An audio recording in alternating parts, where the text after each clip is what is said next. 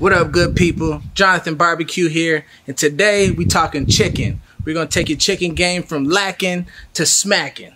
Let's get it. I'm on the Bronco drum smoker, setting that temp between 250 and 300. Marinate that chicken overnight, get it right. We're gonna put the chicken on skin side up, close that down. After about 30 minutes, you wanna go ahead, come back, flip the chicken over, close that lid back down again. I like to put a cup of butter on top. That's how I can melt the butter. I'm gonna flip my chicken back over after another 30 minutes. Drizzle that butter over the top. And at this point, I start to check for doneness. Once the chicken reaches 165 degrees, you know you're good to go. And look at that.